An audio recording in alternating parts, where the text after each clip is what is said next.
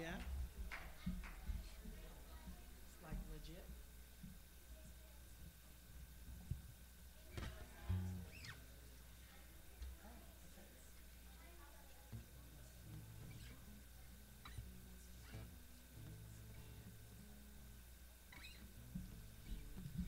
Well, good morning, everyone. How is everyone this morning? Fine?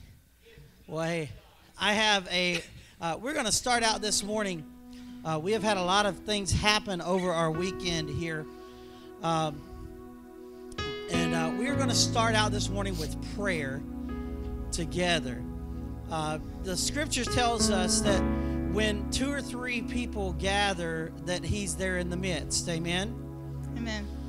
And the power of Jesus Christ so oftentimes is limited because we limit it.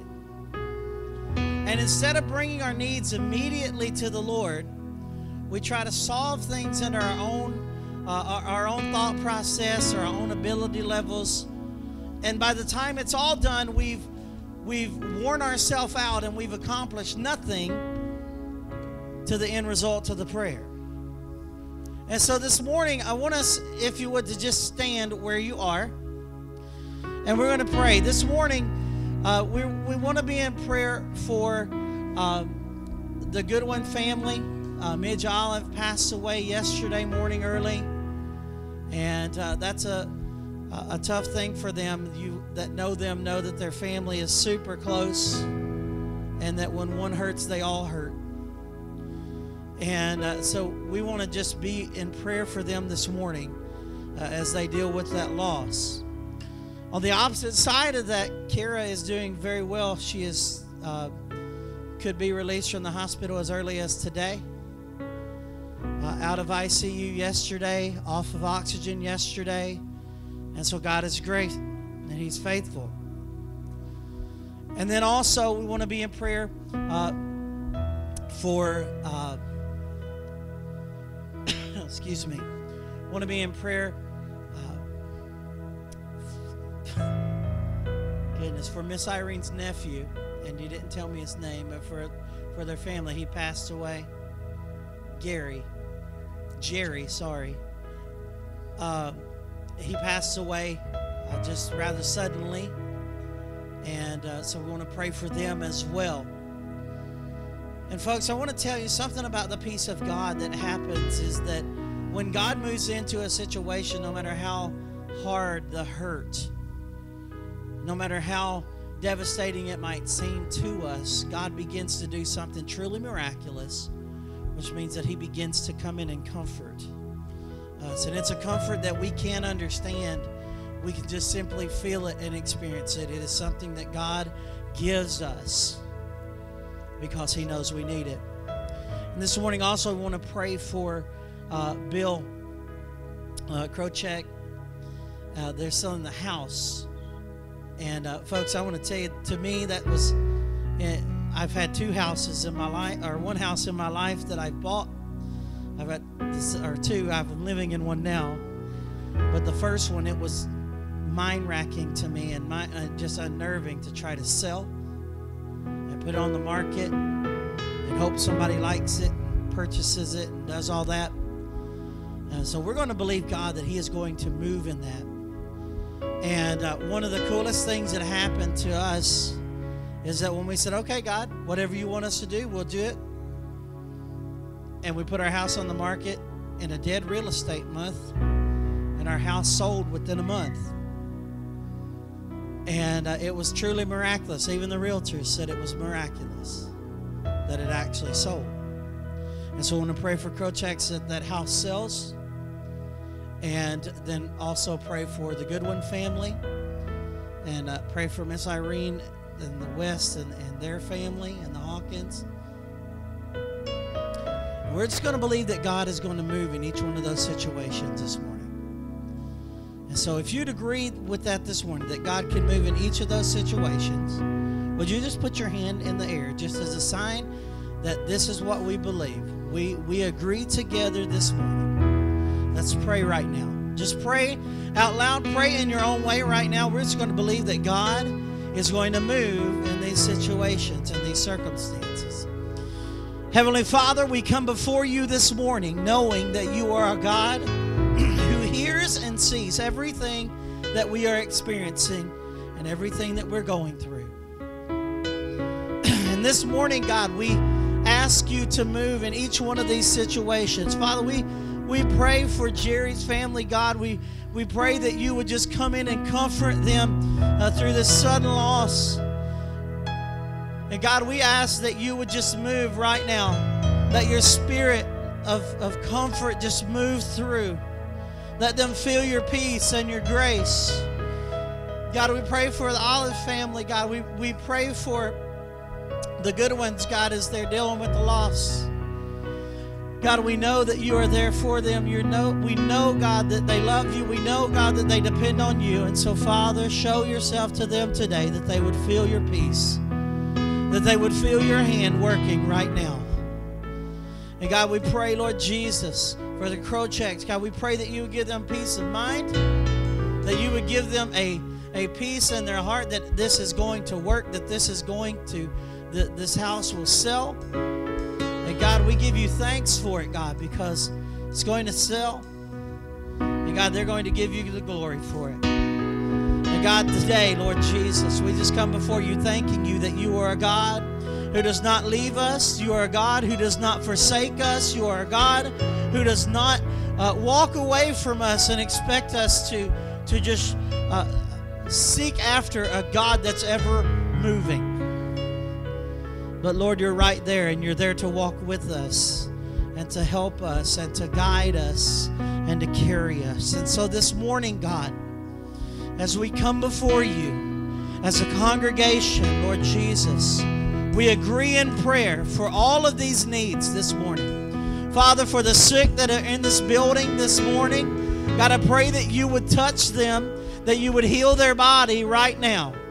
Lord, any ache, any impairment, any infirmity, Father, heal it right now, Lord Jesus, and we'll give you the thanks for it and the praise for it, Lord. Nothing is outside of your control. Nothing is outside of your reach. And God, we give you thanks for it in your mighty name. Lord, this morning we trade our sorrows and we give them to you. God, we trade our sickness and we give it to you. We lay it all down at the altar, Lord, and we say it is your glory that we want. That's all. Lord Jesus, we lay it down. We take captive every thought and every action. Father, we give you the thanks for your healing touch. We give you thanks for your comfort in your mighty and your holy name, Jesus. Amen.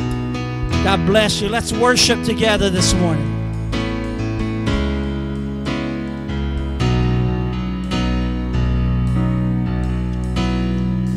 Start with this. Yes, Lord, yes, Lord, yes, yes, Lord. Yes, Lord, yes, Lord, yes, yes, Lord. Yes, Lord, yes, Lord, yes, yes, Lord. Amen. Sing it again. We're singing, yes, Lord, yes, Lord, yes, yes, Lord.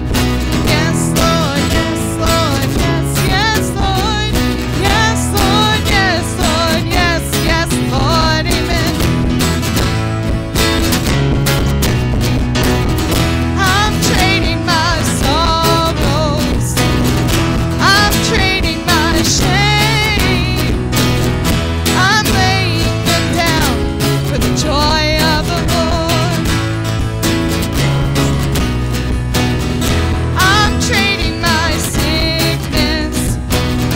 I'm trading my pain. I'm laying them down for the joy of the Lord. I'm singing, yes, Lord, yes, Lord, yes, yes, Lord. Yes, Lord, yes, Lord, yes, yes, Lord. Yes, Lord, yes, Lord, yes, yes, Lord. Amen. I'm trading my sorrows. I'm trading my sorrows. I'm trading my shame. I'm laying them down for the joy of the Lord. my sickness. I'm trading my pain. I'm laying them down for the joy of the Lord. I'm singing, yes, Lord, yes, Lord, yes, yes, Lord. Yes, Lord, yes, Lord, yes, yes, Lord. Yes, Lord, yes, Lord, yes, yes, Lord, amen. Sing it again, yes, Lord.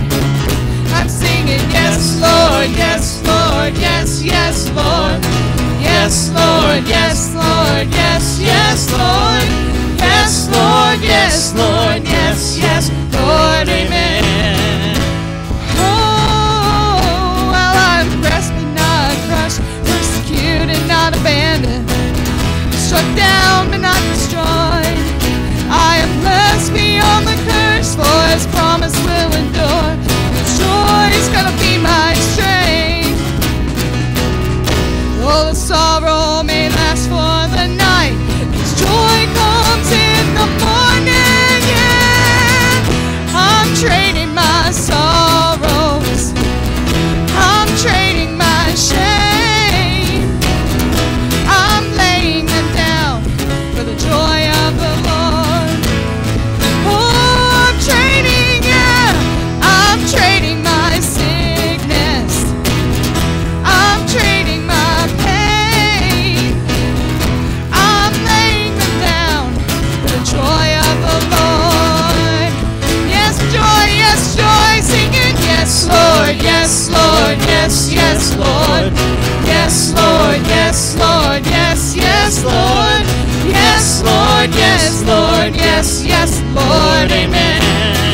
Yes, joy, your joy, oh Lord, singing, yes, Lord, yes, Lord, yes, yes, Lord.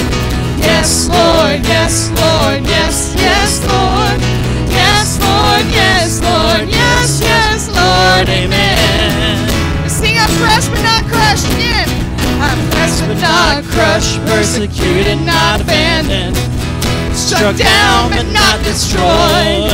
I am blessed beyond the curse, for His promise will endure. His joy is gonna be my strength. Though the sorrow may last for the night, His joy comes in the morning. Yeah, I'm trading my sorrows, I'm trading my shame, I'm laying them down for the joy of the Lord. I'm trading my sickness, I'm trading my pain, I'm laying them down for the joy of the Lord. One more time, yes, Lord. Sing it, yes, Lord, yes, Lord, yes, yes, Lord. Yes, Lord, yes, Lord, yes, yes, Lord. Yes, Lord, yes, Lord, yes, yes, Lord, amen. You ought to see these babies up here praising God, singing, yes, Lord, yes, Lord, yes, yes, Lord. Yes, Lord, yes, Lord, yes, yes, Lord. Yes, Lord, yes, Lord, yes, yes, Lord, amen. Yes, yes, Lord. Yes, yes, Lord, amen. Yes, yes, Lord, amen. We sing yes to you, oh Lord. Yes to you, God. Oh Lord, we praise you, God. Give us joy in the morning. Oh God, take away all our pain and our sadness and our sickness, God. Give us joy. Give us peace. Give us healing, oh Lord, this morning. Oh, we praise you, God. Holy is your name. Your ways are higher than all our ways. Oh God, help us to recognize you. Help us to praise you, oh Lord. Oh Lord, we stand and lift up our hands, for the joy of the Lord is our strength. We bow down and worship Him now. How great, how awesome is He. And together we sing. Everyone sing.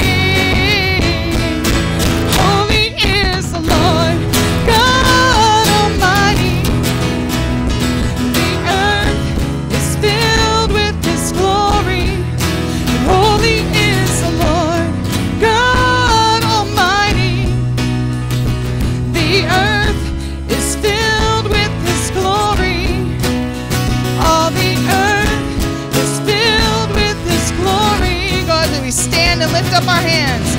We stand and lift up our hands.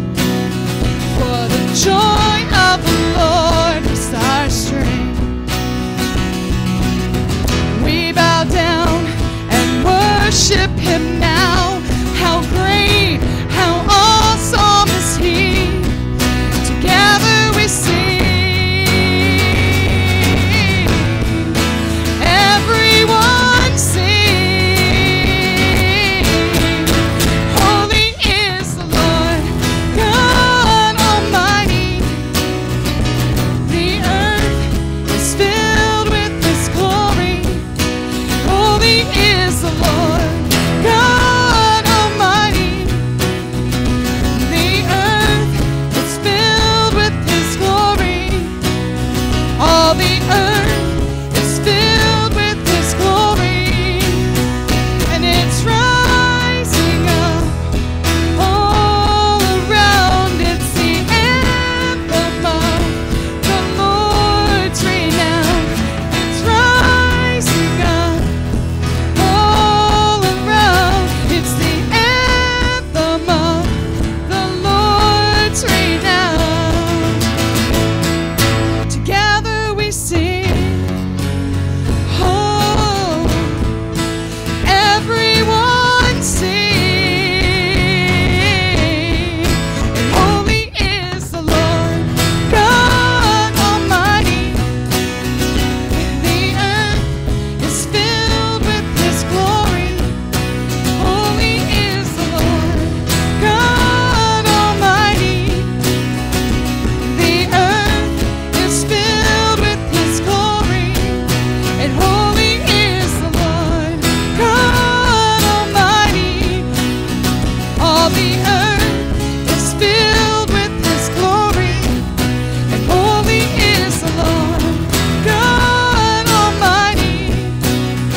The earth is filled with his glory. Holy is the Lord God Almighty. All the earth is filled with his glory. And holy is the Lord God Almighty. The earth is filled with his glory. Do you believe that? The earth is filled with his glory. Sing, it's rising up. It's rising up all around. It's the anthem of the Lord's renown. And it's rising up all around. It's the anthem of the Lord's renown. Together we sing. Oh, everyone sing. Holy is the Lord God Almighty. The earth is filled with his glory. Holy is the Lord God Almighty.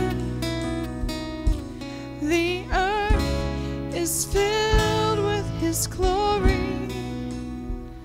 All the earth is filled with his glory.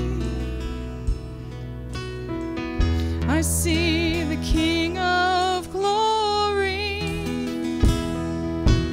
coming on the clouds with fire. The whole earth shakes. The whole earth shakes.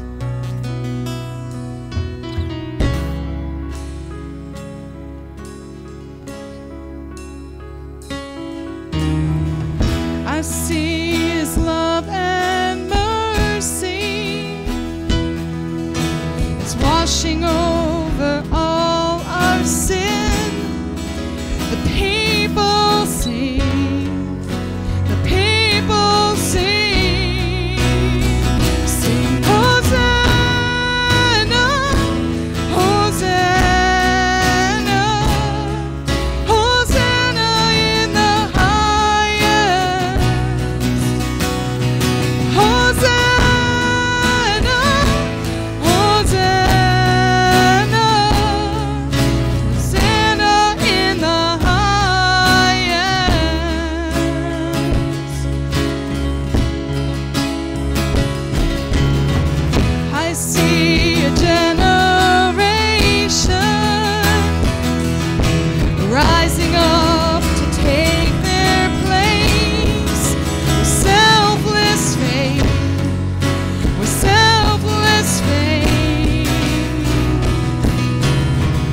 I see a near revival.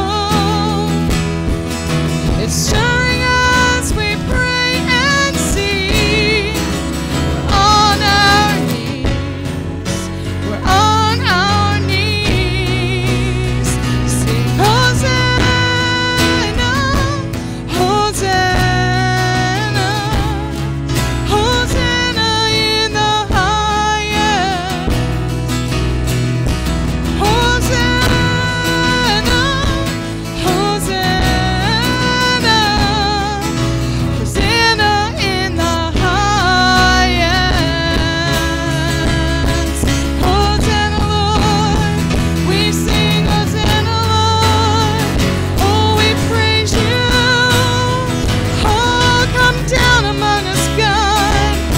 Hear our voices to you, Lord. We praise you, God. Use us, Lord. Oh, heal my heart and make it clean. And open up my eyes to the things unseen. And show me how to love like you have loved me.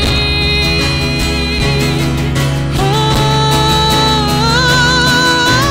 break my heart for what breaks yours.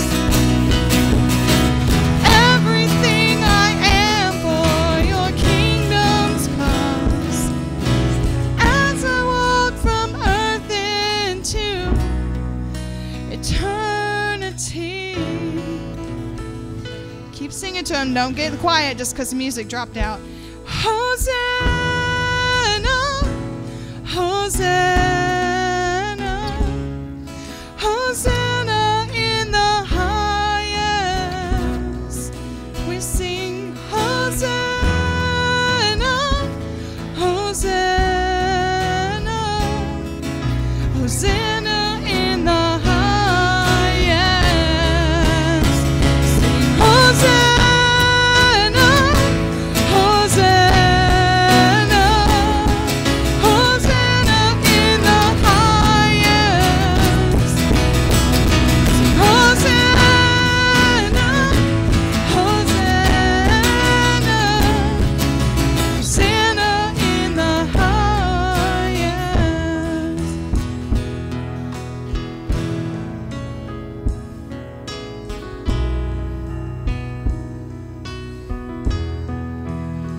Hosanna, Lord, in the highest.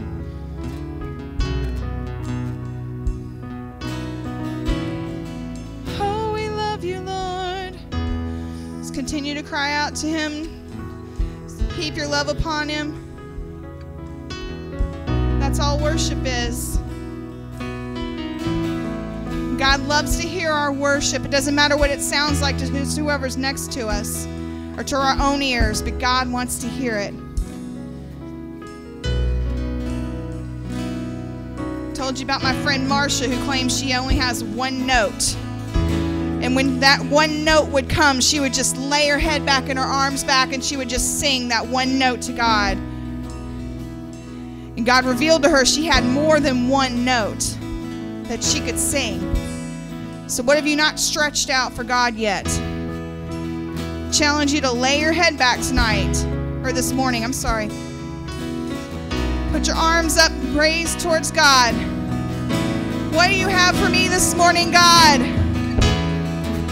What more can I do for you, Lord? Use me, God. Here I am, a willing vessel in front of you, Lord. Show me my potential this morning, Lord. What more can I do for your kingdom, God? What gifts have you given me that I haven't used yet, Lord? Oh, give me more than just one note, Lord. We praise you, God. We love you, Lord. You are so holy. You are so worthy.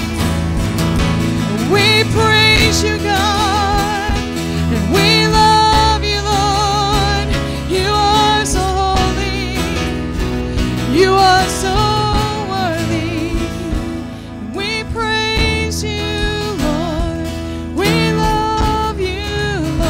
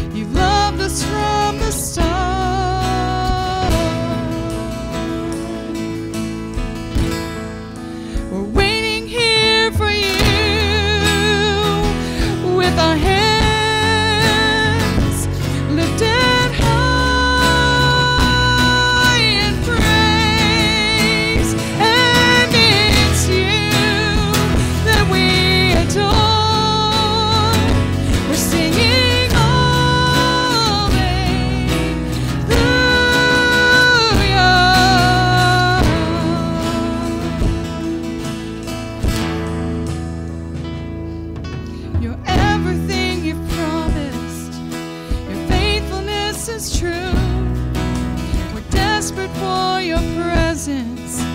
All we need is you.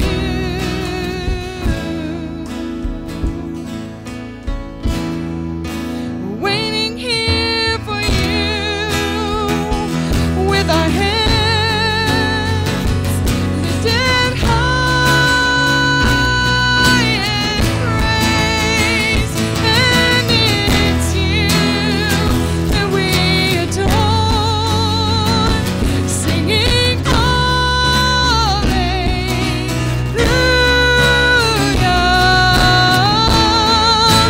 Waiting here for you with our hands lifted high in praise. And it's you that we adore. We're singing hallelujah,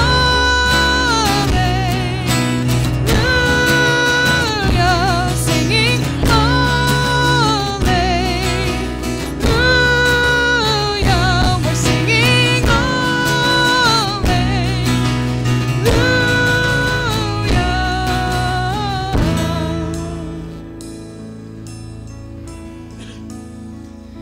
We're singing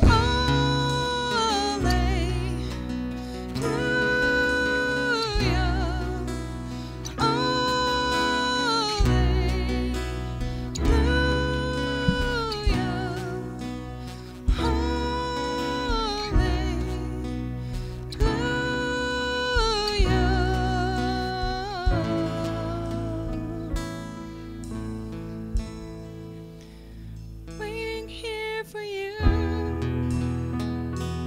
with our hands lifted high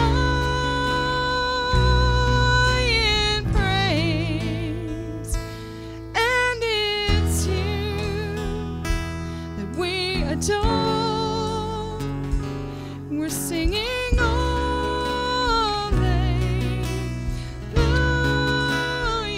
Sing, we adore you. We adore, we love, we love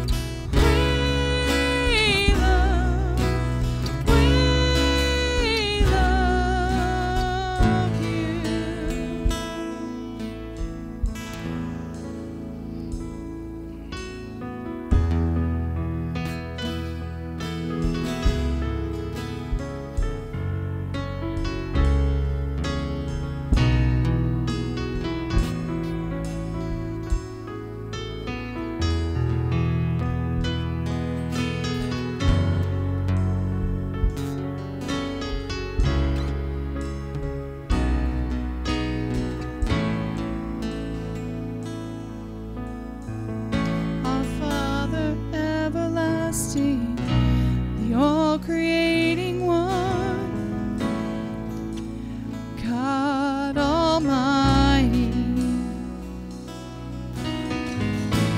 through your Holy Spirit, conceiving Christ the Son, Jesus our Savior. Sing that again. Our Father everlasting, the all-creating one, God Almighty, through your Holy Spirit, conceiving Christ the Son, Jesus our Savior. I believe in God our Father, I believe in Christ the Son, I believe in the Holy Spirit, our God is 3 in 1. I believe in the resurrection, that we will rise again, for I believe in the name of Jesus.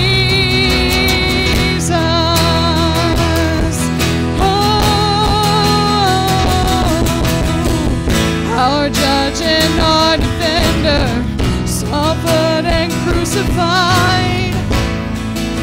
Forgiveness is in you. Descended into darkness, you and glorious life, forever seated high. I believe in God our Father, I believe in Christ the Son, I believe in the Holy Spirit, our God is three in one. I believe in the resurrection, that we will rise again, for I believe in the name of Jesus. I believe in God our Father, I believe in Christ the Son, I believe in the Holy Spirit, our God is three in one. I believe in the resurrection, that we will rise again, for I believe in the name of Jesus. Oh, I believe in your name, oh Lord. I believe in all you are, oh Lord. And I believe in you. I believe you rose again. And I believe that Jesus Christ is Lord. I believe, and I believe in you. I believe you rose again. And I believe that Jesus Christ is Lord.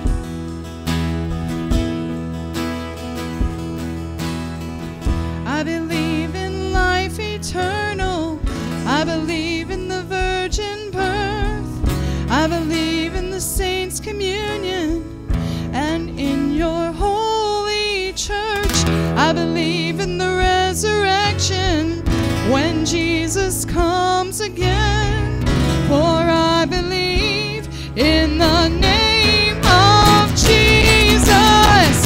I believe in God our Father, I believe in Christ the Son, I believe in the Holy Spirit, our God is three in one.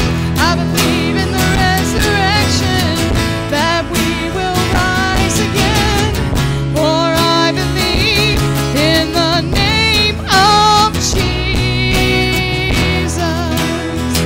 I believe, oh I believe in the name of Jesus. I believe in the name of Jesus.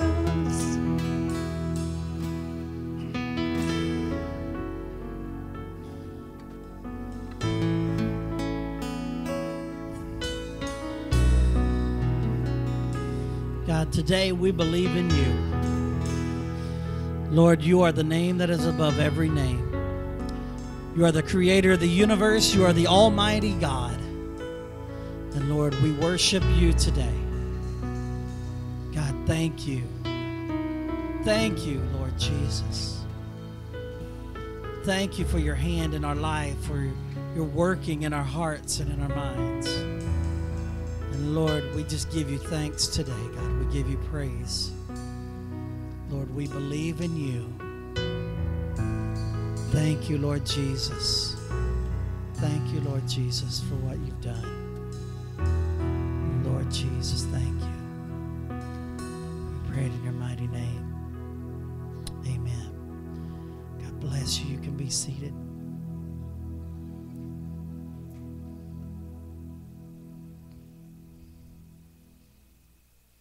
This morning, we are, I've been looking forward to this Sunday for about a month now, a little over a month.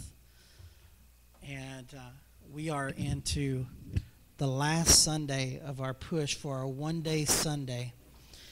And before we go into that, we want to just take our regular tithes and offerings this morning. I want to ask our ushers if they would come forward this morning. And if you are writing your one-day Sunday offering in on your check this morning, please go ahead and make sure that's clearly noted so we can get that where it needs to go.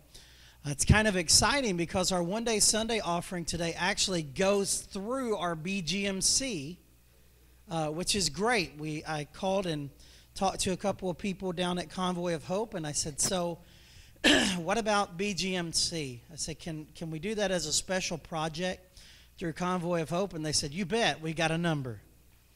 And so they sent us a form, and we were able to actually put that offering, our one-day Sunday offering, will go through our BGMC. And so our BGMC offering today will go to Convoy of Hope, and we still have BGMC. So it's a really cool opportunity for our kids to give and for our adults to give too. Today, as far as our regular tithes and offerings, folks, I just want you to know this church has experienced a lot of financial miracles over the past year. And from where we were to where we are now is amazing to me. Now, what that doesn't mean, I told someone I was going to say that today because, and he said, well, if you say that, then folks are going to get comfortable and they're like, I don't have to give anymore because everything's all good. That's not why we give in the first place, right? Okay, two of us agree. We don't give just so we give money to say we gave money, right? We give as we're giving to the Lord, and the church is the way that we are able to outreach into our community. And folks, we have been doing some great outreach. Our church is now a member of the Chamber of Commerce in Washington. And what does that mean? What that means is that we get about $3,000 worth of advertisement for our church for free by the city. And so the city is actually promoting our church. Amen. I guess I'm the only one that's really excited about that. What that means is that any new people that come into the city of Washington will receive a pamphlet, a packet from the Chamber of Commerce. And then the Chamber of Commerce, it has houses of worship. We're first on the list because we're alphabetical. And but they have that. They have our website. They actually promote our website. They promote our Facebook page. They do all of that. It's exciting times to be able to minister and to connect with people through the chamber. It's a great opportunity for us, and we're happy to do it. And then also to be able to do outreaches into the community. I was this past week at the city jail or the county jail. Not as an inmate, but as a tourer. I toured it. Wow, Bill. Thanks, Bill. I appreciate your vote of confidence, Bill. But while we were there, I started talking to some of the law enforcement officers, and I said, so what can we do as a church to help you and to help these people that are incarcerated? What can we do? And they said, you need to be present. So many times people will leave the doors of a prison and they will go out and they will repeat because they cannot connect to another community. They're back into the way they used to be, the people that they used to run with. Folks, we need to be there for them. And so what I have been talking to the police department, don't have them convinced yet, but when they have a release, they're going to let me know. And we're going to begin to talk to those people that are being released and begin to set something up for them. If it's nothing but a Bible study once a week downtown at the courthouse, we're going to set it up. Okay? So be in prayer for that because we want to reach the people who need to be reached. Amen? Amen.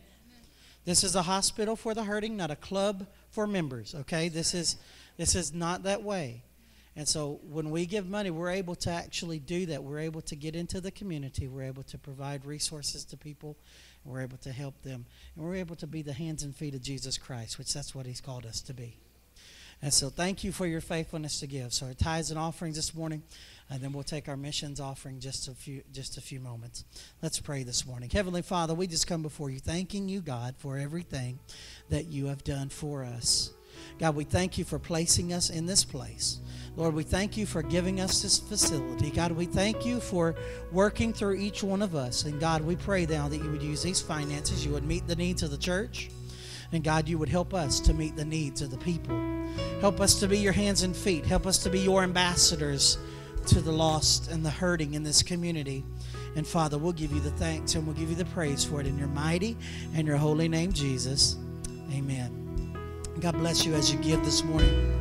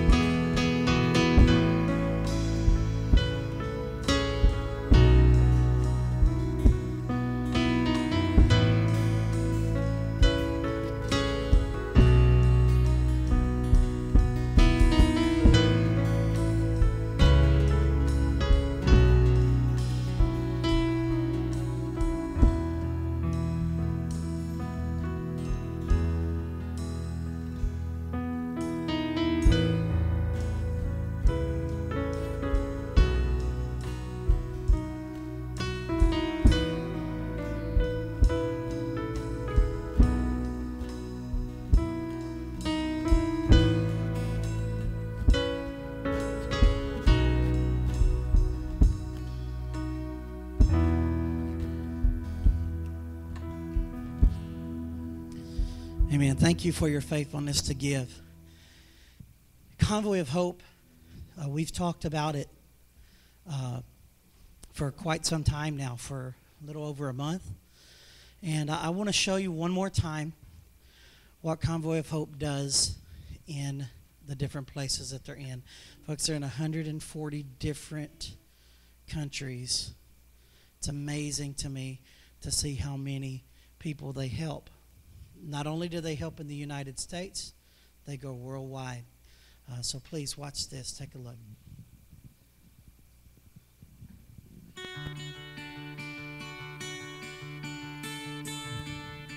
And this is when I was in Haiti.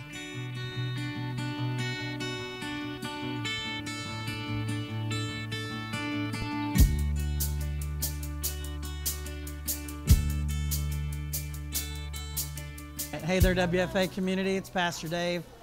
Standing here with Boniface. And he is one of the kids that Convoy of Hope is helping here in our orphanage that we stopped at today. And we've seen so many different kids that Convoy has helped.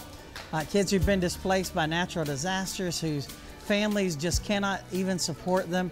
And Convoy is helping them in such a huge way. They're feeding over 90,000 kids a day through their feeding programs that they have in the country here. And you always ask me why we support missions, why we give to missions like Convoy of Hope. This is why, because Christianity, it's a lot bigger than we are. And if we're not being the message of Christ, then we're honestly not being the message at all. So I'd encourage you to continue to give, to keep going in everything that you're doing for our missions, and be ready for what's about to come. Thanks.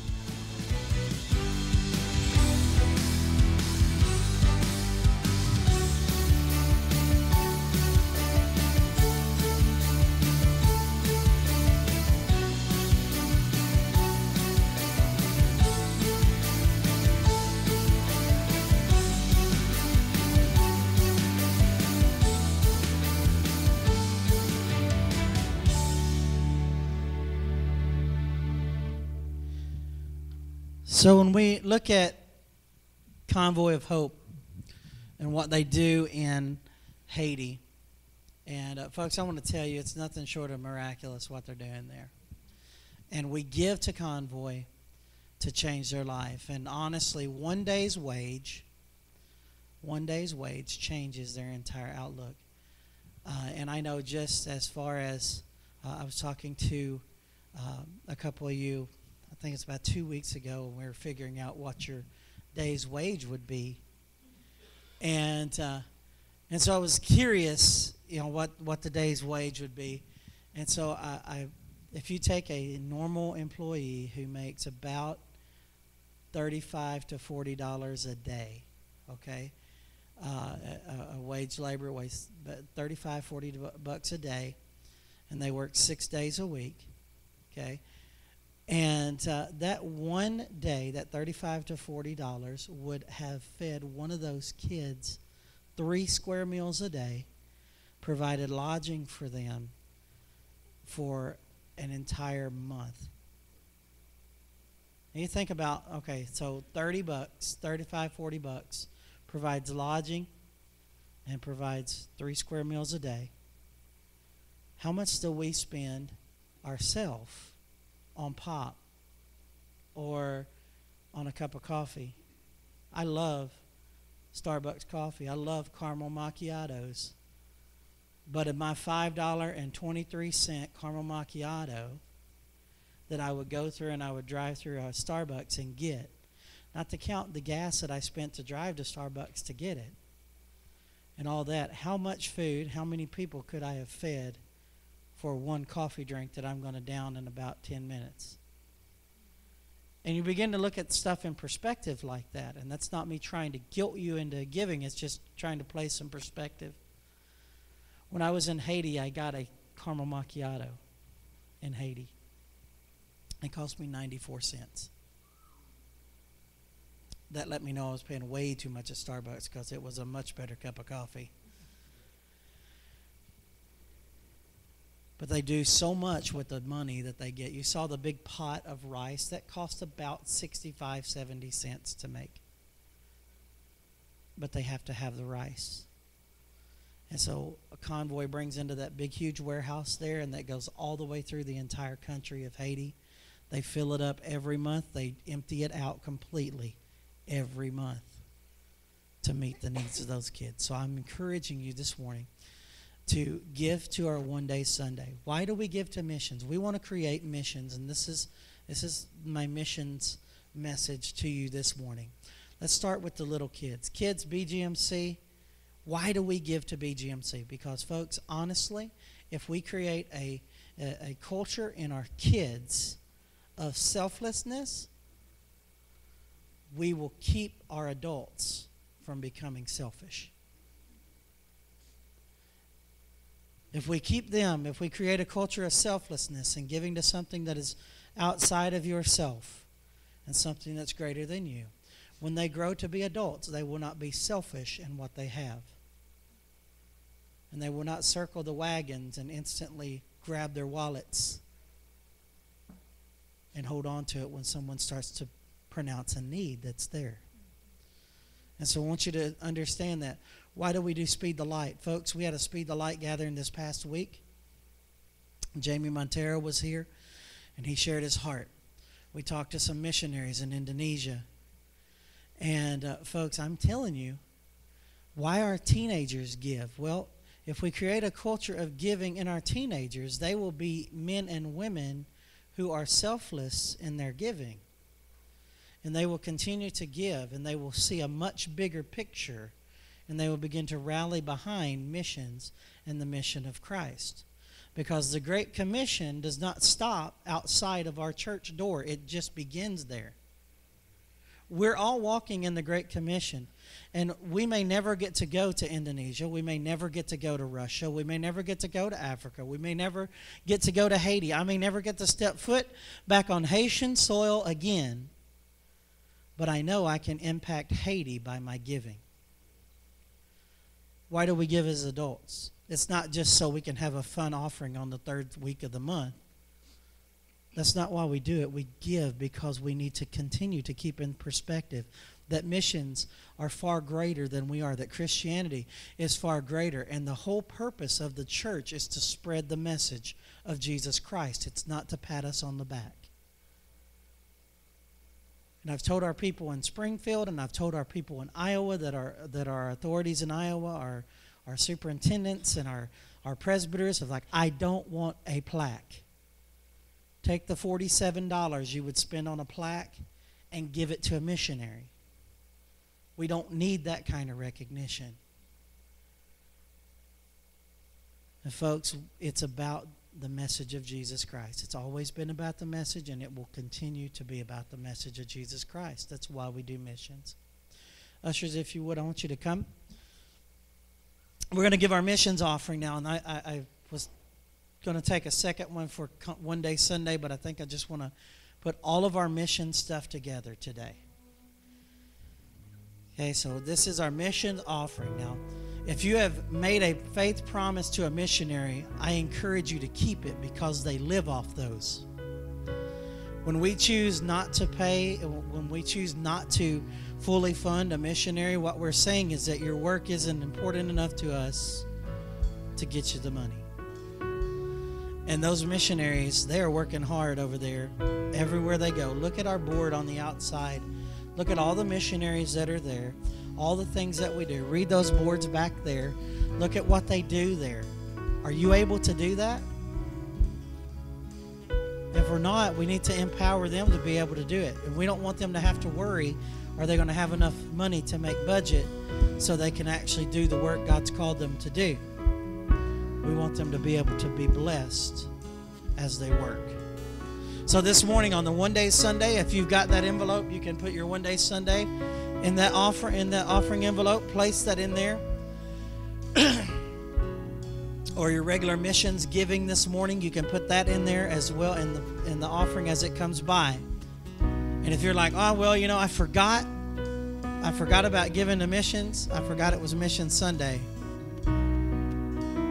Make a way to get it. Make a way to give to missions. If for some reason you forgot, let me know you forgot, or let Sevilla know you forgot, so we can say, okay, because the banks are closed tomorrow. It's President's Day. And so you guys can come in and you can bring that in, and we can still get it to where it needs to go. But this is important. Folks, you have no idea about the lives that we're about to touch with this offering. That little boy I shared with you, Boniface, he had not worn clothes until he was 5 years old. That pair of pajamas, that was the first set of clothes that kid had worn because he couldn't stand anything to touch his body because of what was happened to him as a child, as an infant. All those kids that you saw in there, those are orphan kids. Those are kids who had no mom, had no dad. The orphanage directors were their mom and dads. Those faces that you see, they're not nameless. They have souls, they have names, and each one of them deserves to fulfill the potential that God's placed in their life. Heavenly Father, we come before you today, God, thanking you for Convoy of Hope. God, we thank you for our missionaries throughout the entire world. God, we thank you for our missionaries that are in the U.S. We thank you for our missionaries who are overseas. God, we thank you for missionaries in countries that are sensitive, God, that are in harm's way. But Father, we pray that you would keep them safe, God. Put your hand of safety on them. Protect them, God, and help them to fulfill your mission. And Lord, we give you the thanks for it. We give you the praise for them, God. We thank you, Lord Jesus, for everything that you're doing. And we pray it in your mighty and your holy name, Jesus. Amen. Thank you as you give this morning.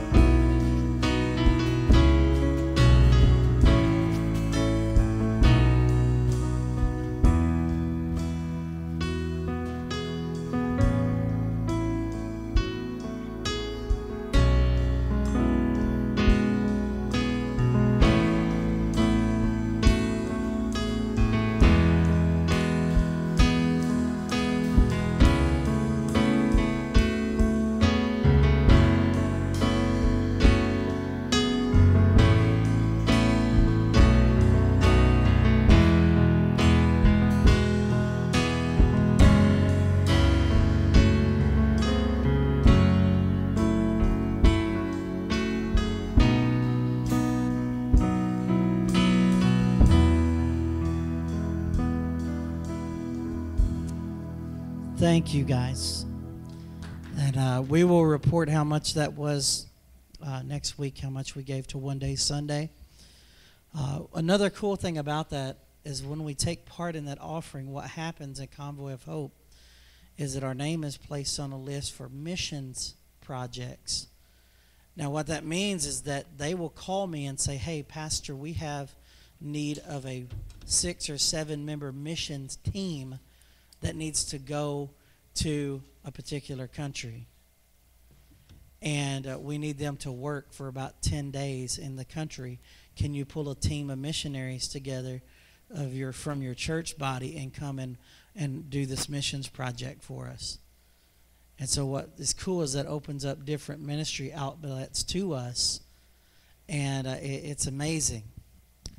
So just be in prayer for that. I don't know, how many of you, just out of curiosity, let me just ask you this question. How many of you would be interested in taking a church-wide missions trip to a particular country? Whoa, everybody just shuts their hand. Okay, we got a few here. Okay, all right. So we got hands up. Okay, great. All right. So be paying attention, because when we do this, I like humanitarian trips, but I like gospel trips a lot better. And I like being able to mix stuff up. Give people water and give people food for their spirit too. I like it. I like doing it that way. It's good.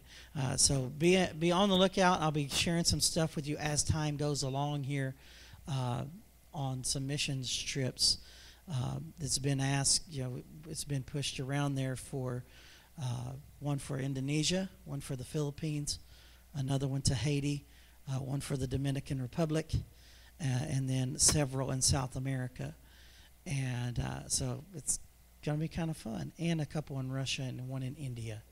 So there's missions projects all over the place. So it'll be good times. Well, this morning I want to share something. I want to start off by reading a scripture to you. And it's found in Luke chapter 10, verse 38 through 42. And it's a story that gets kind of neglected sometimes in Scripture. You ever notice there's some parts of Scripture you can read and just read really quick and you think you got it, and then you just kind of just shotgun on through that.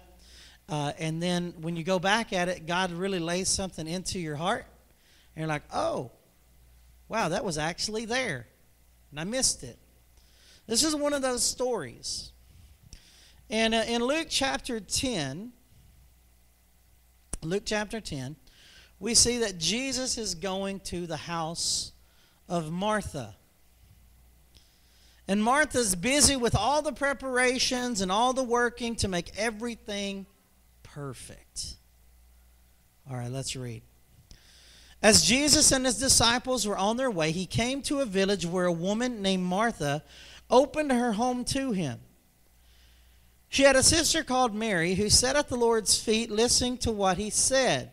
But Martha was distracted by all the preparations that had to be made. She came to him and asked, Lord, don't you care that my sister has left me to do the work to myself? Tell her to help me. Martha, Martha. I'm going to add a third one there. Martha, Martha, Martha. The Lord said, you are worried and upset about many things, but few things are needed. Or indeed, only one. Mary has chosen what is better, and it will not be taken from her. Now this story is overlooked a lot of times in Scripture because we think it only has one meaning. But a lot of times the meanings that we put on things are very superficial. You know, if we take the initial instant meaning off here, do the most important thing. Okay? So there we go. And that's the fastest sermon ever, and so we're done. All right, there's more there. If you read just before that in Luke chapter 10, you see that Jesus had just sent out the 72, and they came back and they gave their reports that even the demons of hell came and they shook, and they were subject to him and to all of them. And so there was a revival going out of a realization of authority over things. And Jesus said, don't don't look at it yourself highly because the demons fall underneath your authority, but rather do the important thing. It's because of me that your name's written in the Lamb's Book of Life. It's me that you need to be thankful for. I gave you the authority. Where do you think it came from? And so when we get to this, let's look at the dynamic here, because this is kind of funny, because this one, how many of you have a sister? Anybody got older sister? Older sister, okay. Or a younger sister, maybe, how many of you could identify with either Mary or Martha in this story? You have that ability. If you have a brother, you probably could do the same thing. You identify with either one or the other here. You either identify with Mary or you identify with Martha. And so it's kind of interesting. Let's start out with Martha. Martha actually opened her home to Jesus. Okay? That's a good thing. That's a plus, right? I've read this scripture a lot of times, and it just hit me that she actually is the one who said, oh, you could come to my house. That'll be more beneficial to you in a moment. She actually opened up her home to him and the disciples. No doubt she had heard of all the things that were going on, right? These 72 are coming back. Probably some of them are from where she lived. And she's hearing all the stories and thought, well, I had the opportunity to have these people in my house, so let's open it up.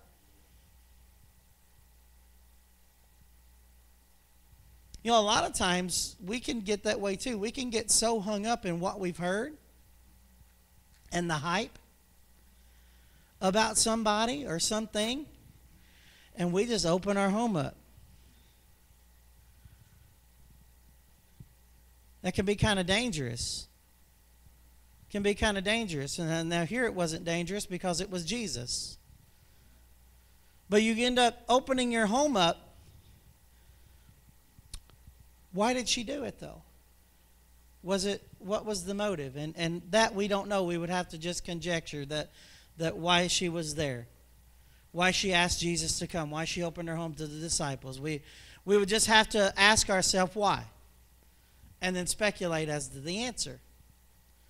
But you can see from her actions that it might not necessarily have been because Jesus was Jesus. It might have just been because she wanted to make a good example. So she looked good. Think about it. She looked good. So then we have Mary. And Mary sat at Jesus' feet, listening to what he was saying. You can judge a lot about a person by the way they act. Right? So if we look at verse 40, it kind of lets us in on the motive of Martha. Martha was distracted by all the preparations that had to be made. Martha was trying to make everything perfect. What she was doing is she has forgotten the fact that she has Jesus standing in her house. And if Jesus is somewhere, everything else is inconsequential.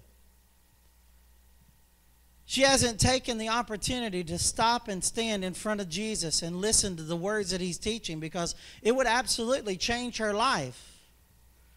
But folks, a lot of times we end up being just like Martha. We will worry ourselves with the preparation, and we'll worry ourselves with all the details, so much so that we forget about the whole purpose of it anyway. How many times have we missed miracles and we've missed blessings because we were too hung up in the details? Now understand, this is not saying don't be organized. This is not saying don't keep your house. It's not saying anything like that. What this is saying is that we need to understand when we have the audience of the King.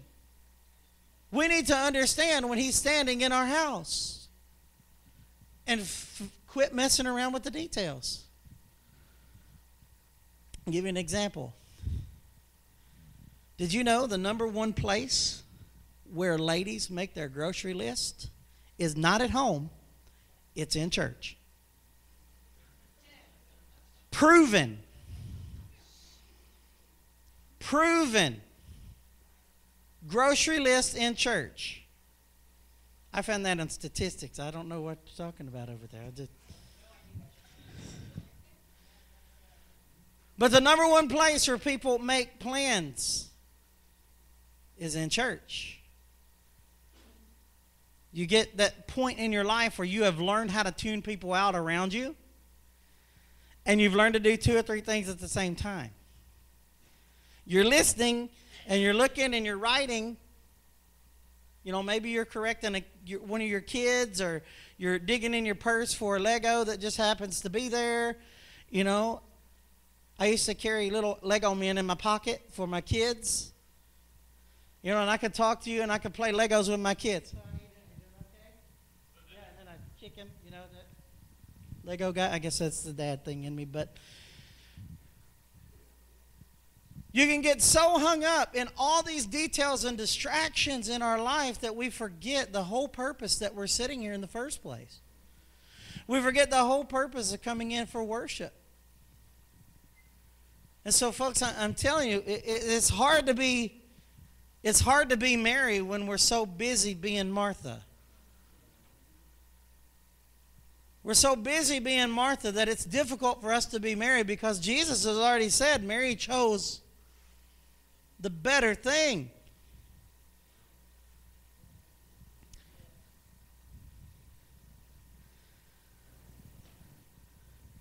It's interesting, though, because she's really hurt. She's really hurt because she said, don't you care that my sister is sitting here and I'm doing all the work?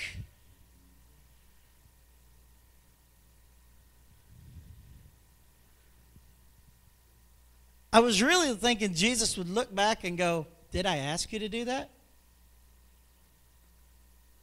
A lot of times we assume a whole lot. We assume so much in our life that we think, okay, everything has to be just so before I could go to church, or before I could ever do anything for the Lord. I got to do this, A, B, C, and Z before the rest of it will actually come to pass and work. So I got to get all the details right, and then everything will be made right, and then I can hear from the Lord. Folks, it's not right. It will bring chaos to your life. It's like trying to nail Jell-O to a wall, is getting all your details right. You might get it to stick for a second, but then it's just going to fall. Then you get frustrated because nothing seems to be going your way. Nothing seems to be working, and we get aggravated at God. And He's saying, I didn't ask you to do that in the first place. And yet we're still hung up so much in all these details. And I'm a details person. I want to know. If we go on a missions trip, you will see me count, recount, count again. You will see me go through my manual like 16, 17 times before we even get on the plane the first time. I know where we're going, what we're doing, how to get there. I know all the numbers. I can talk to you in whatever language we're going to and get to where we need to go. I'm a detail guy. But folks, when it comes to hearing from the Lord, when it comes to sitting down in the presence of the King, all the details don't mean squat.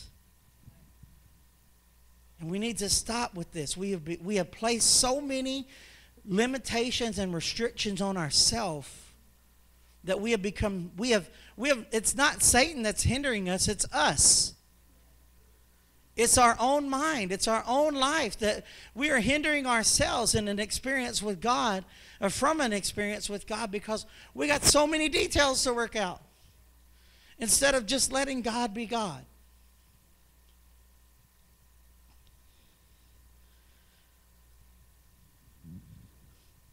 I was sitting at my desk thinking about something, thinking about this, and every time I have ever felt like Martha, this has been what has happened. I was the one who actually volunteered. Every time I felt like that I had been taken advantage of, or that I felt like that I had been unappreciated or something like that in doing something, I was the one that actually volunteered to do it. And then I asked myself the question, did I ask God if I should have done that in the first place? On very few occasions, I'm sorry to say that I said yes to that and said, oh yeah, I actually talked to God and that was okay. Normally it's, I'm good at that, I could do that, and so I'm going to do it. And so I volunteer. Now, I'm not saying that you don't volunteer for stuff, don't get me wrong. What I'm saying is make sure that what you're doing is edifying the kingdom of God instead of bringing glory to yourself. Because, folks, I'll tell you, we need nursery volunteers. You're like, oh, I don't feel called to nursery. I just want to tell you, don't feel called to nursery isn't an excuse. It's not an excuse. A children's ministry. I feel called to children's ministry. Okay, great, let's go. Oh, but not that kind. You know, a lot of us, we begin to start placing other limitations. And we're like, okay, yep, I'm going to step in this. God's told me to do it. And it's like, now I want you to volunteer in nursery. Oh, Lord, I need to pray and listen to you some more. Are you sure? We need children's volunteers, youth volunteers, all these different things that we have in our churches that are active ministries. Folks, it is not babysitting. Worship. Folks, I will tell you, worship ministry in this church is important. It's important, and God has been speaking to some of you, but you're hung up, and you're like, I can't do it. Because I don't know that I'm called to do it. But every time you see it and every time you're sitting there, God's actually speaking to you saying, yeah, you should do that. How much more call do you need? So you got to actually ring your phone? If so, give me your number and I'll text you.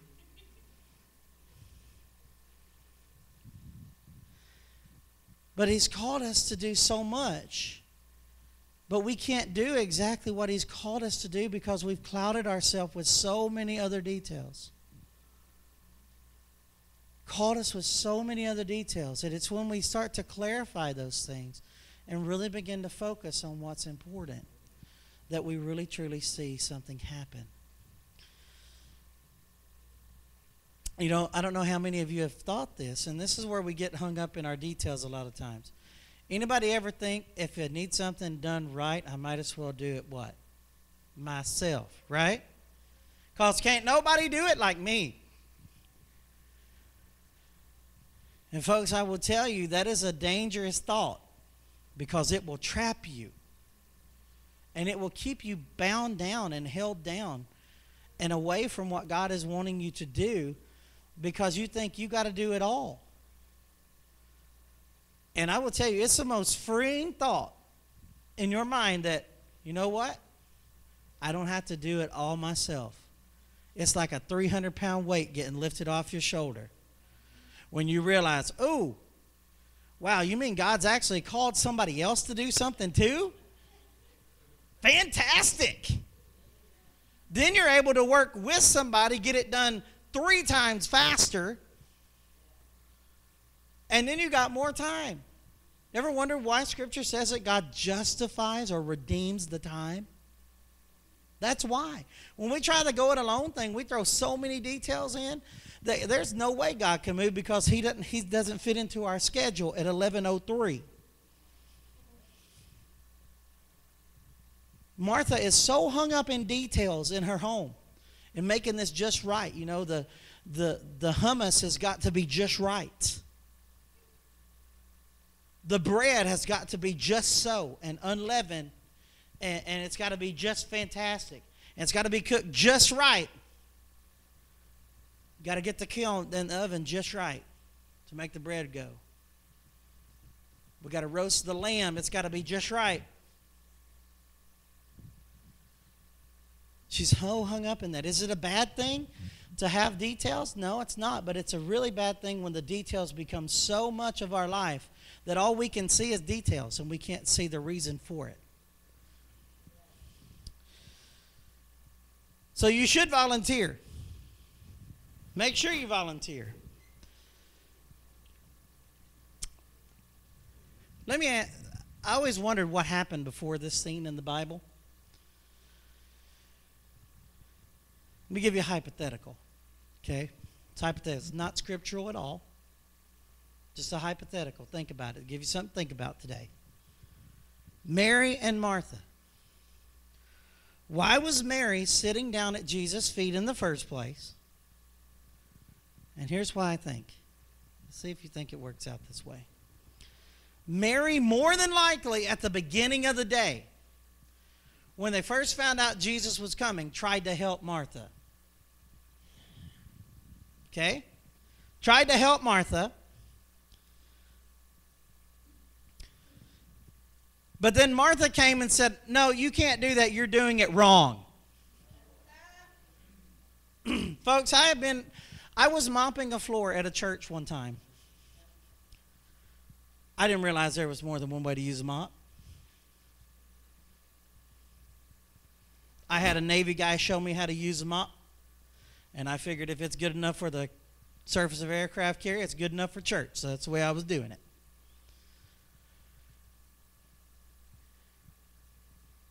I had a guy come up to me and said, you're mopping wrong. So I'm like, mopping wrong? What are you talking about? I started at that end. I'm working this way. I'm keeping clean water in the bucket. I've got all this. I'm doing it. You're mopping wrong. I'm like, here you go. Well, no, you're just mopping wrong. I was wanting to show me. Educate me, please. But he was just wanting to point out a mistake. And folks, I wasn't mopping wrong. I was mopping right.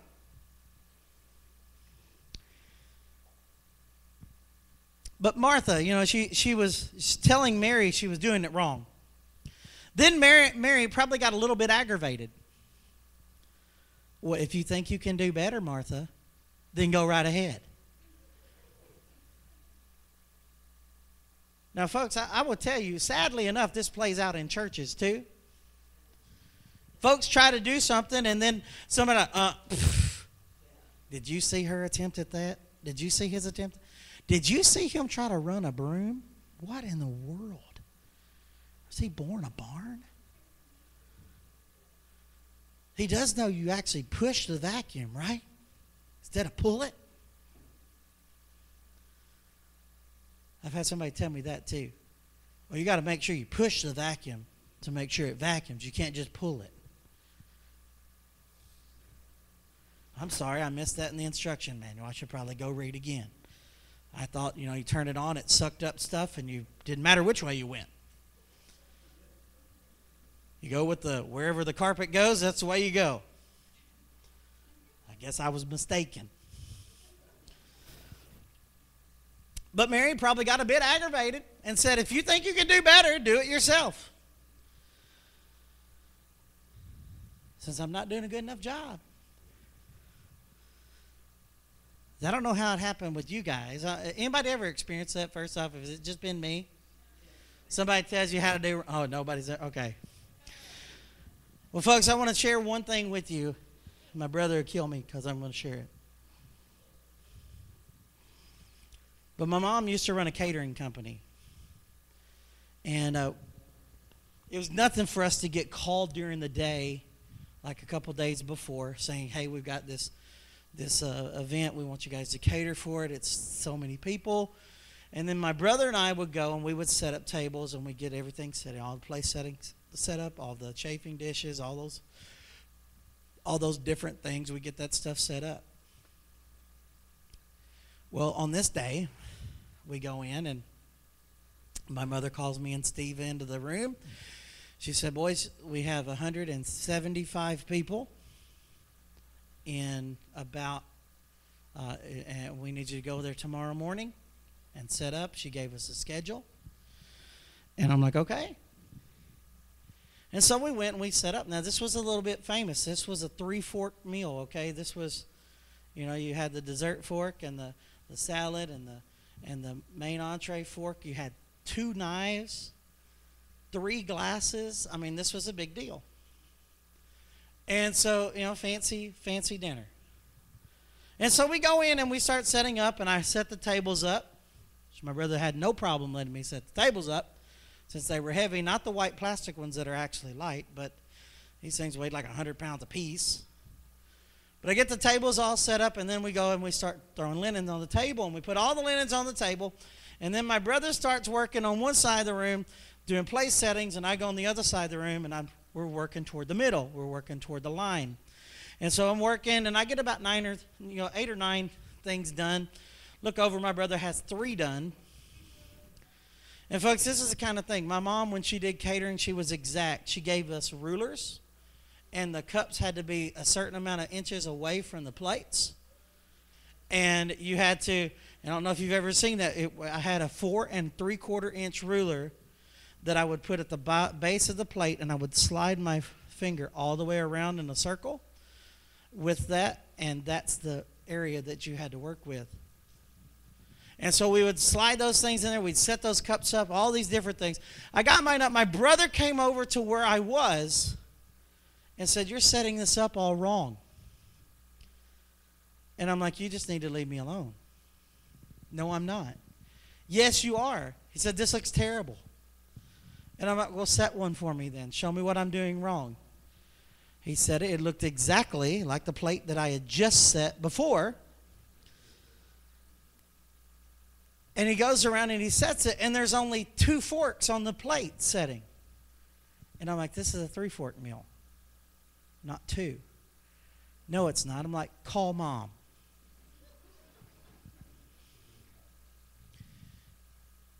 He called Mom. "Yeah, it's a 3-fork meal." "Oh." And he came over and said, "What's still wrong?" And then I got irritated. So I'm like, "It's not wrong. It's right. You just don't want to admit you were wrong, and then I'm doing it right." And so we started an argument. I don't know, anybody ever fought with your sibling? I don't know, I have. But we go back and forth over something stupid, which is about 1/4 inch. Stupid. And so now the event started at 7, okay? And we had a schedule. At 6:15, the food was to come in. At 6:50, everything had to be right, and we had to actually, our guests were coming in at 6:50 to take their seats. All the place settings had to be set. Cards had to be at the setting. All those different things had to be there. Then at 7 o'clock, the dinner would be served. At 7 o'clock, then the dinner would be served. Okay, so we get all that stuff going. But I got so aggravated at my brother, I stopped what I was doing. I dropped my set of plates. And I said, "If you think you can do better, do it yourself." And I walked out. And I walked out of the back of the hotel. And I stepped out. And this was the part that my brother didn't really know. My brother never really asked for details, but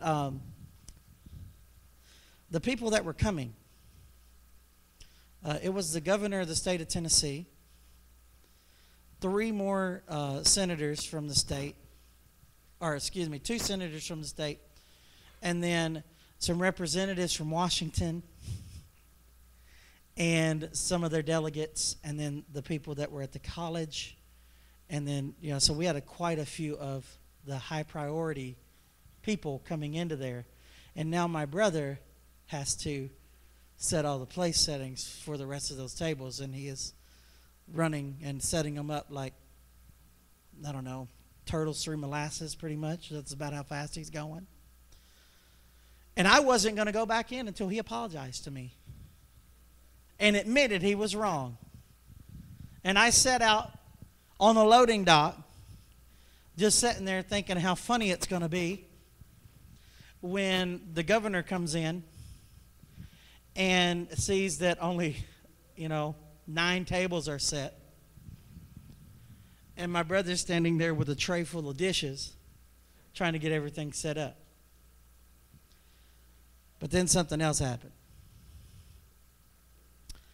I started thinking about the end result. What's that going to do to my mom's catering business? I better get in there.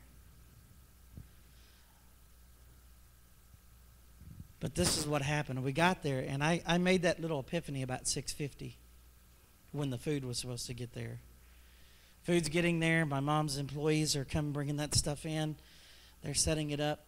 Instantly, my mom goes through the roof and says, "Why are these not set? You guys have been working on this for 4 hours. Why are they not set?" And I said, "Ask Steve."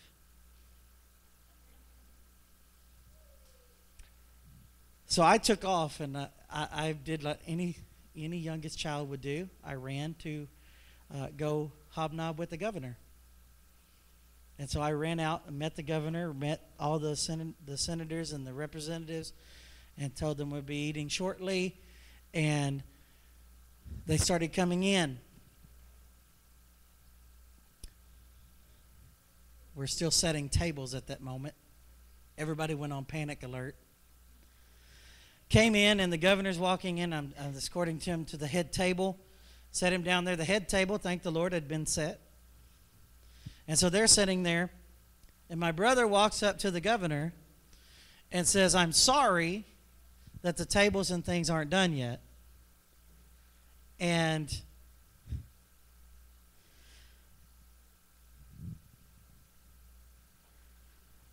said that he was sorry the tables weren't done yet, but my brother was supposed to help me set it up.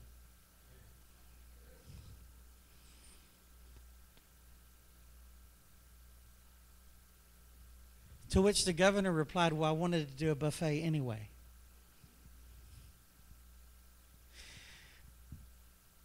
But it's details.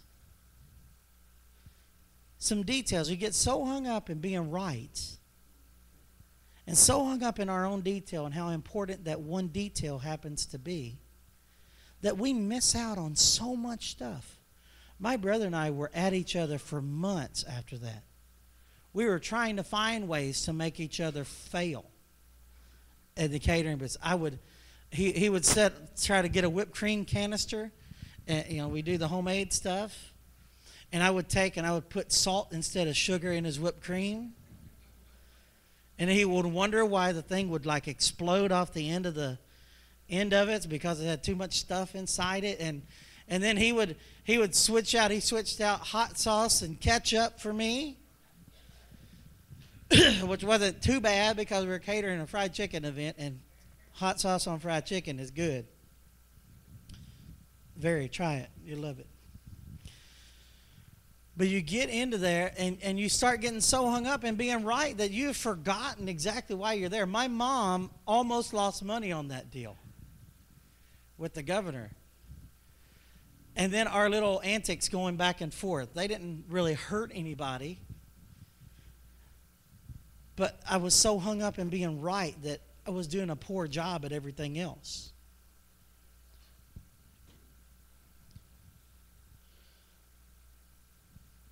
The other thing that happens here is that you get stressed when you start getting hung up in the details.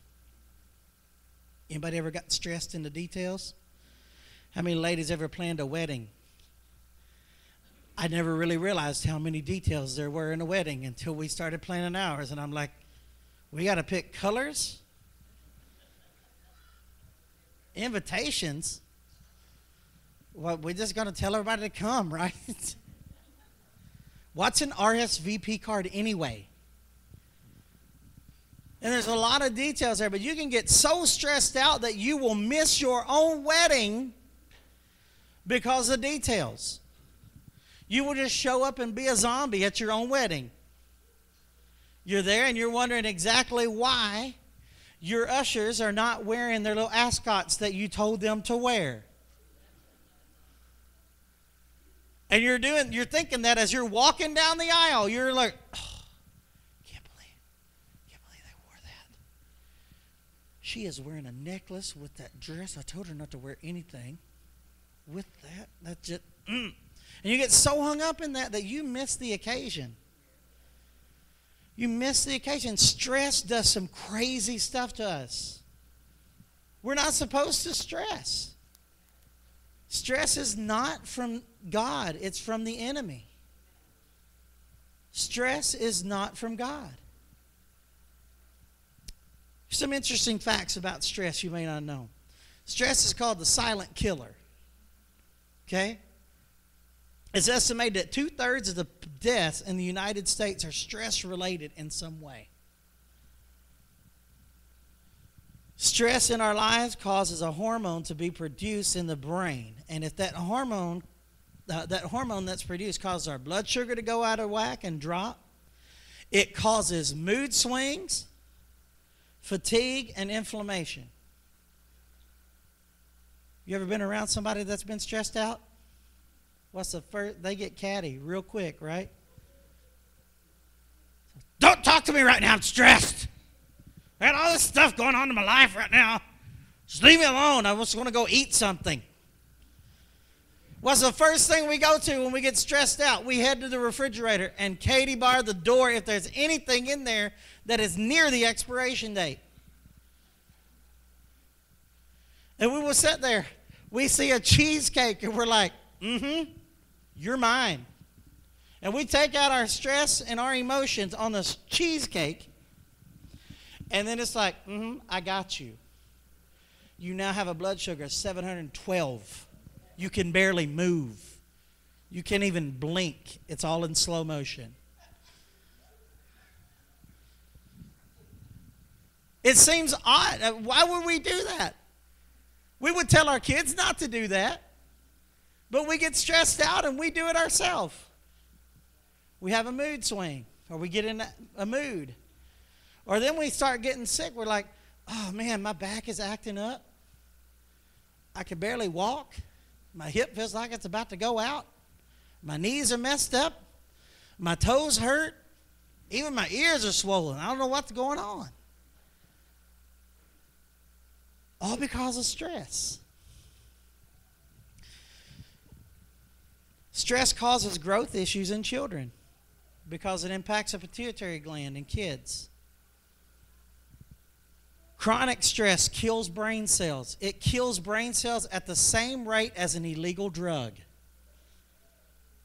Let me say that one more time. Chronic stress kills brain cells at nearly the same level as an illegal drug. Stress causes irritable bowel syndrome. Causes it to flare up, gives you diarrhea real bad. Some of you are wondering what IBS was. I just want to tell you. But it causes those things in your life. It causes those things in your body because your body is not supposed to be under stress. Causes insomnia and other sleep disorders. All of that stress, all of that anxiety. Up to 80% of stress is self-induced, though. Up to 80% of the stress that we go through in our life is self-induced. It's when we got so much concentration on the details that we can't see straight. Satan's main goal in our life is to get us focused off the things that God wants us to be focused on, right? Is to get us to turn our mind away from those. His lead card for every single person is to keep us busy. And he will keep us busy, busy, busy, busy, and busy, so we can't focus on what God has wanted us to do. He wants to keep us out of the church, so what does he do? He makes us busy. And so we're like too busy to go to church. We're too busy to read our Bible. We're too busy to pray. We're too busy to go check on somebody that's around us. We're too busy to pick up a phone. We're too busy to send a text message, even though it only takes 3.2 seconds to send a 15 or 20 word text message if you are a teenager.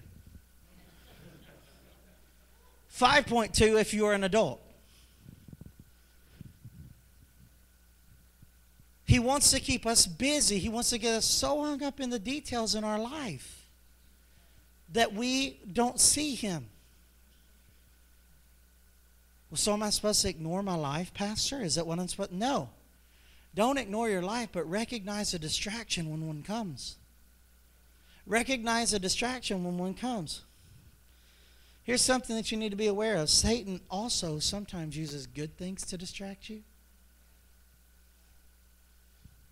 Think about it. Is it a good thing to volunteer at all these different places and organizations? Yes, it's a good thing to volunteer. Get involved. There's tons of different things to get involved with. When does that distraction, or when does volunteering become a distraction? When you begin to place it over everything else. And it begins to take center part in your life, and that's all you ever seem to do.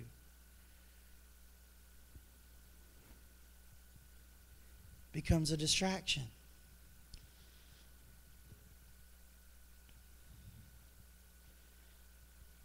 Satan sometimes uses those good things to distract you. Might look good on the outside, but on the inside it's something different. If you think about it, look at Adam and Eve. When Eve was in the garden, what did Satan do? He told her, he said, look at this fruit. You won't surely die. It looks so good. How could that kill you? He didn't mean you'd really die. And he deceived. He got her distracted because she had heard the very words of God that says, don't eat of this tree or you will die.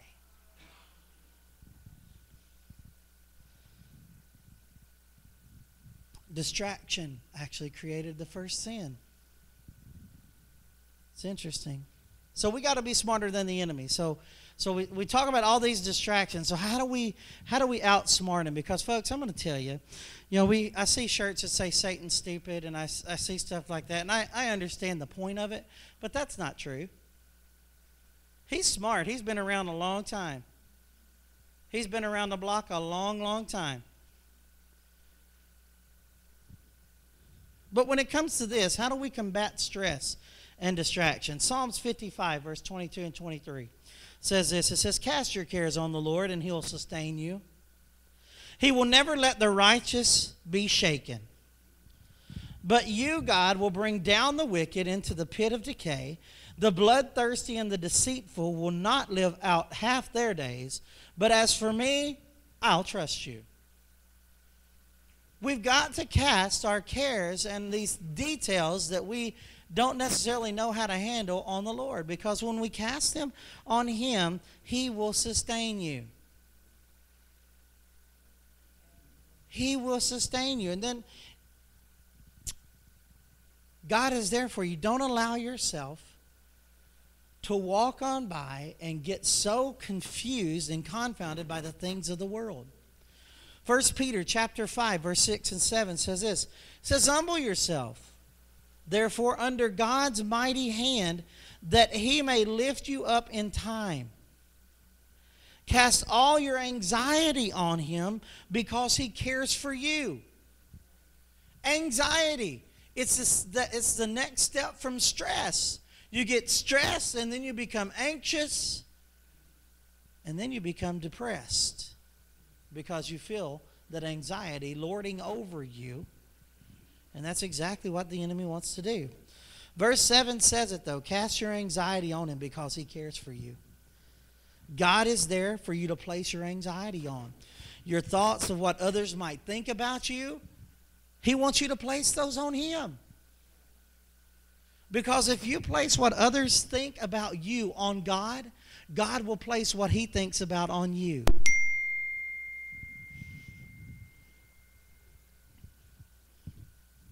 Point.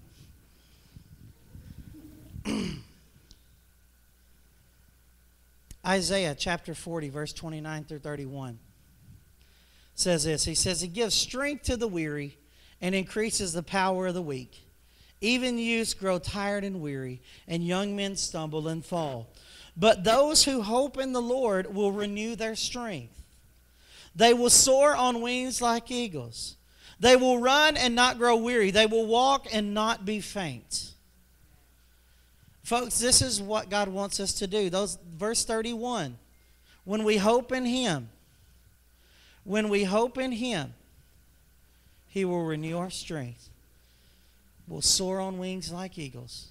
We'll run and not grow weary. We'll walk and we won't faint. He has given you all that you need to stand strong and not to get sidetracked. Yes, you'll get tired and maybe even fall someday. Maybe you'll make a mistake and fall. But you know what? Our hope is in the Lord. And He'll renew us and He'll refresh us every single day. Guard your heart and your time. Guard your heart and your time. Do things for the kingdom of God, not for credit for yourself. Philippians chapter 4, verse 6 through 7 says this. It says, do not be anxious about anything, but in every situation, by prayer and petition, with thanksgiving, present your requests to God. And the peace of God, which transcends all understanding, will guard your hearts and your minds in Christ Jesus. That is a promise for you and me. We don't have to be so worried. We don't have to be so worried because God has us. God has us. He has that situation. He has that family member who seems to be going off the rails right now. He has your job. He has your finances. He has every single part of you. All we have to do is turn it over to Him. The peace of God will guard your hearts and your minds. Your spirit's guarded. You will stay focused on the things of God. Your minds can't be persuaded anything else. They can't be persuaded otherwise. The last scripture here, Habakkuk. I like that book. It's a really good one. If you've never read it, you should go through and read it. It'll change your life. Chapter 3, verse 17 through 19 says this. It says, though the fig tree does not bud, and there are no grapes on the vines, though the olive crop fails and the fields produce no food, though there are no sheep in the pen and no cattle in the stalls, yet I will rejoice in the Lord. I will be joyful in my Savior. The sovereign Lord is my strength. He makes my feet like the feet of a deer and enables me to tread on the heights.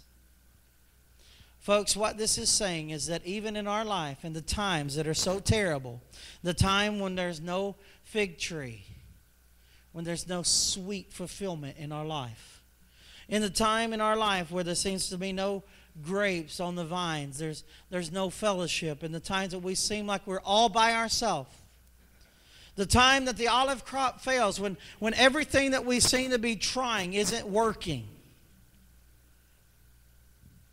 when the fields produce no food, there are no sheep in the pen, we have no meat, no nourishment, we just feel like we're so destitute, there's nothing that we could do, no cattle in the stall, yet I will rejoice in the Lord, and I will be joyful in God my Savior. That is foreign to people, folks, because they get so hung up in their details. They get so hung up in the inconsequentials of life, and the inconsequentials seem so important to us, but they're really not. God is wanting us to keep the main thing, and that's Him. It's His message. It's Him. We don't need to be Martha. We don't need to be Martha. Does Martha have worth? Is she valuable? Sure she is, because she knows how to plan a party. But in the end, she planned the party and missed out on who it was for. And we don't need to be the same way. God has called us to do something far greater. He's called us to do so many different things in our life. Will you get past the inconsequentials? Will you get past the details and actually do them?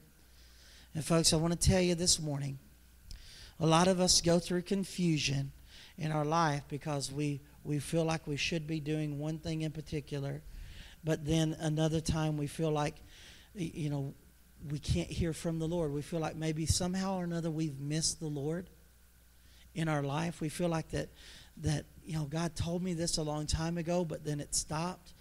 A lot of times it never stopped. We just got so hung up in the details that we just stopped serving. It's not that God has taken our dreams away of what He wants us to do.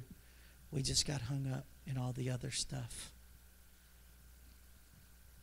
When God has just called us to simply go. He's called us to do. If you think about it, the Great Commission in Mark, it says, go and make disciples, all of you. The very first part of that is just one 2-letter word. It says go. Go. It's a word of action. It's a word that requires us to do something. He didn't tell us which direction to go. He didn't say go north or go west or go south or go east or go to this place or go to that place. He just simply said to go. Why? Why would He just say to go? Because it seems so simple. But that's exactly why He said just go. Because to just simply go means that you're going to step and you are going to be listening for Him to tell you where to take your next step. We're walking. God has placed you in church here to do. He's placed you in this community to do and to go. And He wants you to do it. Will you simply answer Him? And it doesn't matter. Well, Pastor, I'm old. You know what? He simply says go. He didn't say go at a breakneck speed. He just simply says go. Go and make. Well, Pastor, I'm old. I can't make as fast as everybody. My hands are slower than they used to be. He just simply said go and make. He didn't say how fast it would be. He just simply said go. He just simply said go. And we get hung up in the details of what going looks like. I don't know if you guys are like when we get ready to go on a trip somewhere, it's a process. My wife has to plan where we're going, where we're stopping, how much gas we're going to need. We're going to fill up 3 times. We're going to stop here, here, and here to fill up. That should be about halfway in there, and we got to fill up that way going back. The hotel's right here. And then we're going to take our clothes, but we better take them in this so we can do this. We'll put them here. We just simply need to go. Yeah, we plan, and you're supposed to plan. You're not supposed to do anything just crazy and just like throw it out there. But didn't God call us to be a little spontaneous with ourselves too? He's called us to go. What's He calling you to do? What's He calling you? What has He told you to do? And you're like, well, God, I can't do this yet because this isn't there. What's He called you to do? Start. Start something. Start somewhere. It means to go. Take one step in a direction. Any direction. Take that step. And just do it. Nike has it right. Just do it. Just do it. Well, Pastor, I'm not good at it. Doesn't matter. Because where you're weak, He's strong. Where you fail, He makes up the difference. He just simply called you to be a vessel, and would you let Him use you? Simply go. And so this morning, I want to ask you this question, and it's only going to be one. This morning, if you say, you know what, Pastor, I hear what you're saying, and I want to honor God with my life. I want to honor Him with everything that's in me. And I want to answer that call to go. I want to answer that call this morning to go. And so if you're in here and you hear the sound of my voice, and even the ones that are watching us online right now, if you are here and you say, Pastor, I'm going to answer the call. I'm going to go. Whatever he tells me to do, I'm going to do it. Now, I don't want you to stand here in just a moment because someone's standing beside you. Because if somebody has to pull you up to get you to stand, you will fall when the time comes to actually move. Because you're not ready to stand. But this morning, if you say, Pastor, I'm going to answer that call. I'm going to go. I'm going to do what God's told me to do. I'm going to take a step in the right direction. I don't know what it looks like. I don't know what the end result's going to be. All I know is that I'm going to take a step in the right direction. I'm going to take a step this morning, and I'm going to stay today. On February the 15th, I started what I was supposed to do. I began what I was supposed to do on February the 15th, today. If that's you right now, you say, Pastor, I'm going to answer that call in my life. Whatever God's telling me to do, I'm going to do it. If that's you, stand to your feet right now. I'm going to answer the call. Whatever God tells me to do, I'm doing it. Don't stand because friends are standing. Stand because God has directed you to stand.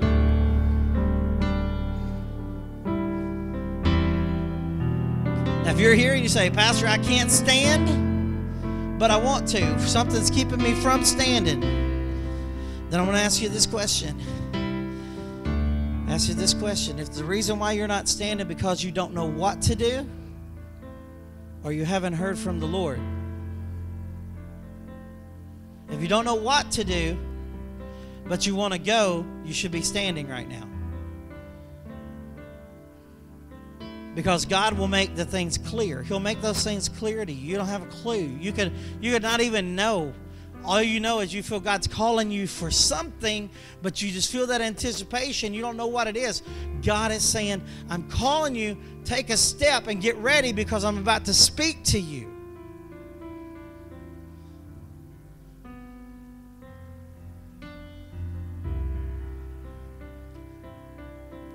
And this one is, it's not about how old you are. You could be a teenager, you could be a child, you could be an adult, you could be a senior citizen. It doesn't matter.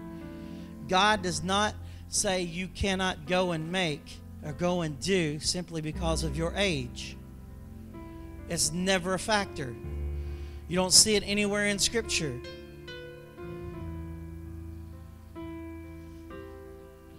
God used Methuselah, and he was an old man. God used David, and he was a teenager. God used Jesus, and he was a baby. Think about it. He can use you. He can use you. God, you see the ones who are standing right now. And Father, I pray right now that you would just let them feel that urgency in their spirit. And God, that you are worthy to be praised. God, that you are the one that is calling them to go. And God, we give you thanks for it. We give you praise for it right now, God. Thank you for what's about to happen, God, in our church, in the lives of the people that are here. Lord, I thank you for it, God. And Lord, we just know that you are going to do something incredible through the people that are here. Father, I pray for the ones that don't feel like they can stand. God, I pray that you would do what Scripture says in Ezekiel, God, where it says, strengthen what remains. Stand and strengthen, God. Lord, strengthen the bones. Help them to stand. Help them to know what you want to do in their life, God. And we give you thanks for it in your mighty name, Jesus. Thank you, Lord. Let's worship together just for a moment. God is in control of everything. He's the Almighty God. Let's worship together. Just put your hands, just raise your hands this morning. Let's worship together. You are in control. You hold everything. So I'm letting go. Releasing all my fears, surrendering my heart to you and you alone. No other God is worthy of my praise. No other name is higher than your name. Almighty, most holy God, you are the only way. Almighty, in all things you deserve the highest praise.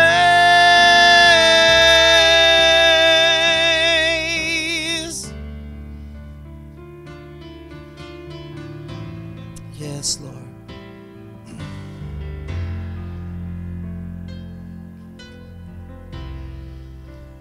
What can stand against the power of your grace, the kindness of your hand?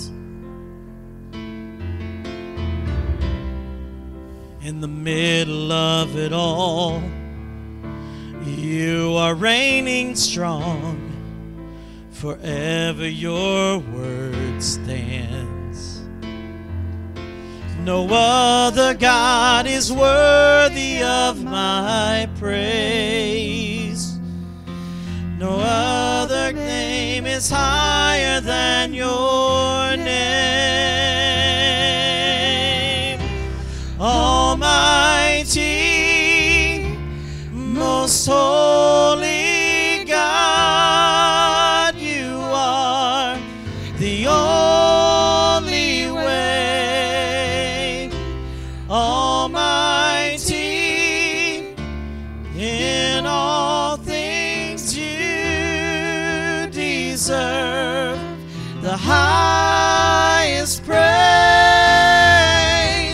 Almighty, most holy God, you are the only way. Almighty, in all things you deserve the highest praise.